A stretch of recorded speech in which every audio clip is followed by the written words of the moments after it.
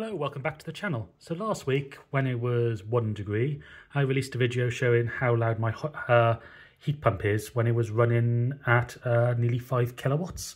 And it might have been trying to force a defrost cycle at the same time while doing that.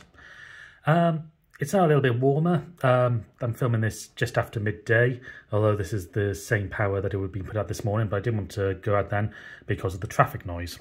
So currently that heat pump is running at 0.9 of a kilowatt, so now we can hear the sound of it now. So from inside the house, you can hear pretty much nothing. I think the birds are louder. And then if we go outside and open the door fully,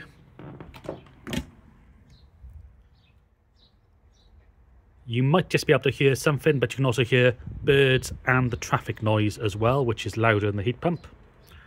And then as we get closer,